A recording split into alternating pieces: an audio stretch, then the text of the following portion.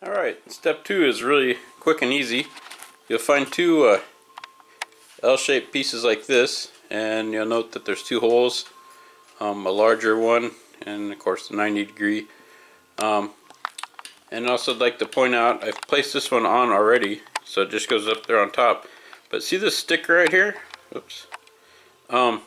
That's important. I didn't know what that was and I took it off, and that's a sticker for your kind of like your model number. If you have any trouble, that's the one you talk to your vendor about. And so there's just one nut goes right there, and the other one right back in that beveled area. Again, it looks like that. And I'll let you watch me put one of these on.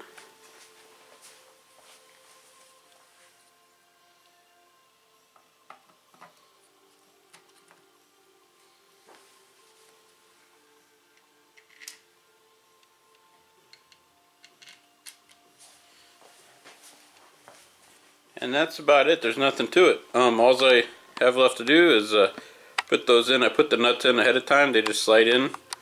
And so I'm trying to think if there's anything that you could mess that up. I mean, that's pretty much it. Just put that little 45-degree. Oops.